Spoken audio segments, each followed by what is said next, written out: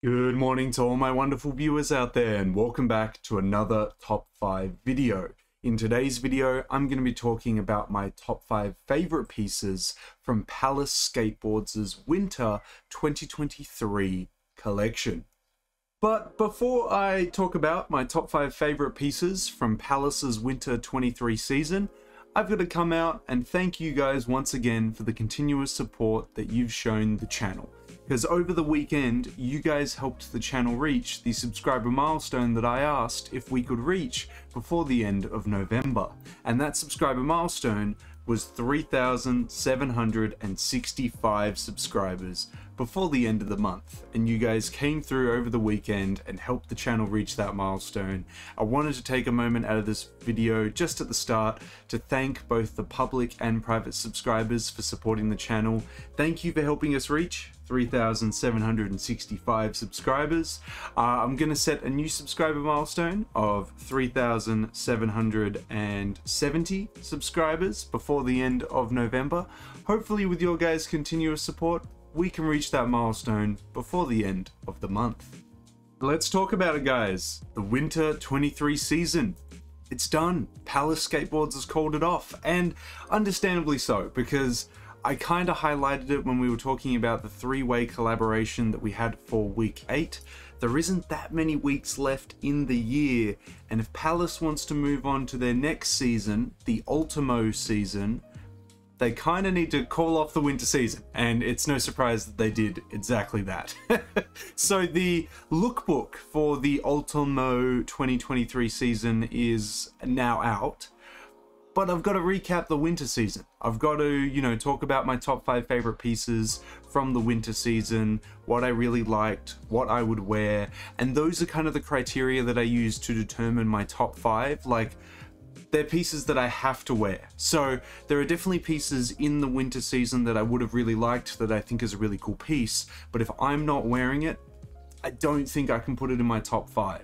Realistically, I just feel like that's a criteria that I definitely have to ensure that it meets, So I'm going to talk about the pieces that I'd wear, the pieces how I would wear them, and what I really like about them, what my favorite color out of all the colors that are available I like, and yeah, I think that'll really cover everything to do with the pieces. It isn't a hierarchy, so piece number 1 is my favorite, piece number 5 is my least favorite out of the top 5, but yeah, let's get into it, guys. Let's start by talking about piece number 5. For piece number 5, my 5th favorite piece from the Winter 23 season, it's going to go to the Argyle knit vest. I was a little bit on the fence when it initially was showcased for the Winter 23 season. I was like, oh, would I wear this? Would I not? I do really like its very vintage 20th century looking pattern all over it. I really enjoy the orange and navy colors on it, mixed in with the white cream color in between as well. The pattern all over it is really cool. It continues on the back, and it comes in a second color where it's a lot more toned down. I personally think I could wear both. I think I would wear both to work. I think they would work quite comfortably in my, I guess my corporate wear wardrobe. Like I always wear like a white Oxford shirt and with a tie, and I could see myself wearing this very easily over the top of that and just having that as like a nice little outfit. And if I wanted to add another layer to it, I could easily chuck a blazer over the top of that, and it would just work so seamlessly, right? Like it would work very well. I think this would look really nice with matching navy suit pants as well. Like I could just visualize it working very well in my current wardrobe.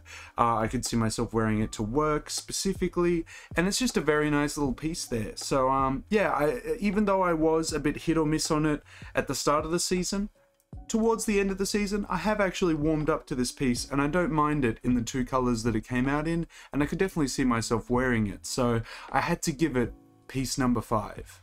Now for piece number 4, I'm going to give it to the Chill cardigan. This piece is a very lovely mixed colored cardigan. We can see it's a whole different lot of purple colors here throughout this cardigan. Multiple buttons, looks like quite short in the length, it's not overly long. It comes in a couple different colors. It comes in a leopard print, which we saw in the lookbook, and I was a bit worried because I was like, I hope all the colors aren't animal print colors and we get some solid colors. And thankfully Palace delivered on some solid color offerings as well. It also comes in a black, and I think you can tell which color is going to be my favorite out of all three that are offered here. But realistically, I could wear all three. Like, all three would work in my wardrobe. I would wear this piece exactly how I would wear the vest that we just talked about as piece number 5. But this piece, I feel like outside of work, I could also wear it in my very casual outfits as well outside of work. So it adds that little bit more to it, because I feel like the vest was like strictly for work, while I feel like this I could add to my casual outfits as well. But the black color is really solid. I have warmed up to knits a lot over the past 1 to 2 years, mainly because I bought that those 2 undercover knit cardigan trench coats. So cardigans are definitely warming up to me, and now I'm like actually considering them as like a very viable extra layer that you can just throw on. And I could see myself wearing this over the top of my white Oxford shirt with my tie. It would just work so seamlessly. And then I could see myself wearing this literally over the black t-shirt that I'm wearing right now. So it would just work very well. I really like this piece. Unfortunately, the solid colors sold out like straight away, but just because they're unavailable on the sword doesn't mean they can't get a shout out in this video. I definitely had to give this piece number 4. Piece number 3. You knew something varsity themed or styled always gets a shout out in my lists, because I love varsity and college themed pieces. When I first got into vintage clothing, it absolutely like took hold of me. I love vintage looking crew neck sweaters, varsity jackets, anything that is college or campus themed. I really love that. I love that, like, American culture. I love that whole aspect of vintage clothing. It's just fantastic. So when I saw for the winter 23 season that Palace was releasing a very collegiate looking crew neck sweater here, coming in a variety of different colors, which all 4 of are fantastic. There's 4, right? Blue, gray, black, and navy.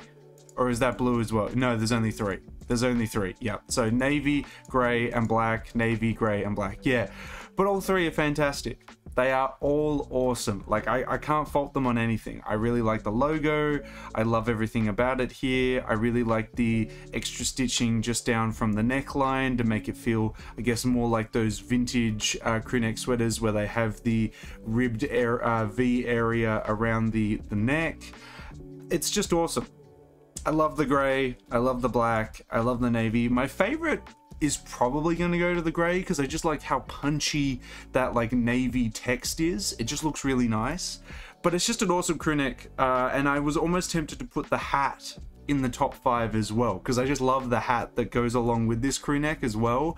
But I thought, nah, I can't include both. It's just, yeah, it's only one. I can only have one of the collegiate themed pieces in the top 5 videos. So I'm going to choose the crew neck. It's very nice. The Unitas crew neck is its name. I love it, and I had to mention it as piece number 3.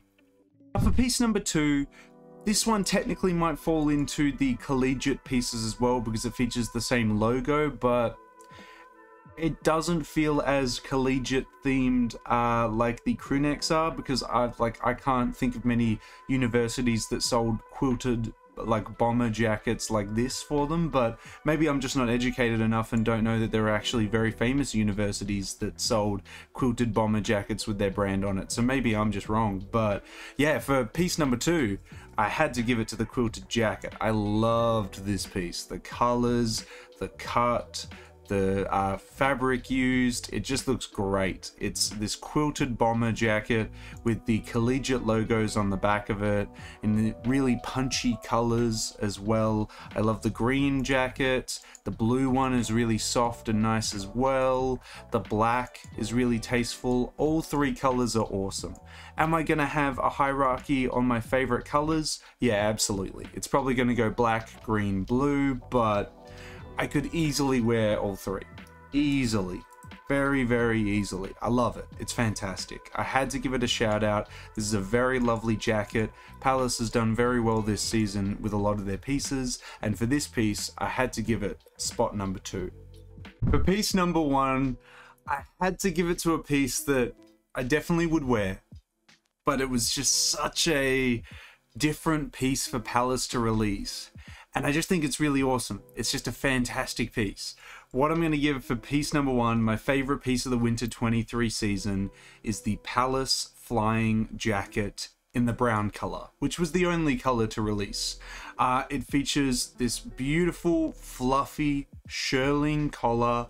The trim continues at the waist and the cuffs as well.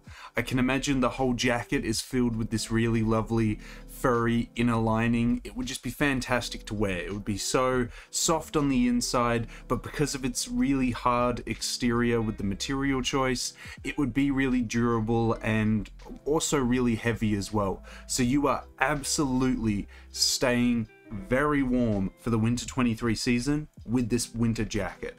I really like the brown details used for the pockets. I should probably say the darker brown, considering the whole jacket is brown, but yeah, the darker brown leather details used for the pockets, for the waist adjustments, and for the back of the arms as well. I'm assuming the reason for the material choice of like that darker brown leather for the back of the arms is because that's where you're going to get the most wear. Like, that's where you put your arms on a table, that's where you might brush up against things, so maybe that material choice is done for a practical element where this material is a bit more durable than the front, I guess, softer brown material. That's just my assumptions on why they've gone with a different material choice there, but if that is the reason, fantastic. It's good thinking, honestly.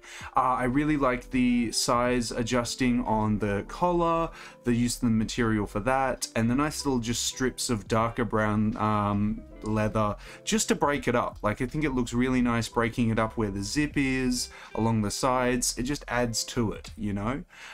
Moving on forward, as you can see, you can tighten the neck area just in case it's really cold, so you can keep yourself nice and toasty. I still really like the jacket even when it's done up like this. We can see that really, really soft lining throughout the whole of the jacket. It looks fantastic. It looks very nice.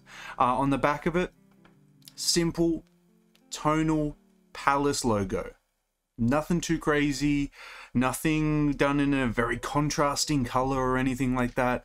Kept very, very tasteful. Would it look better without the Palace logo? Look, I don't think it's a defining thing that makes me feel like I can't wear it because the logo is just so big and ugly.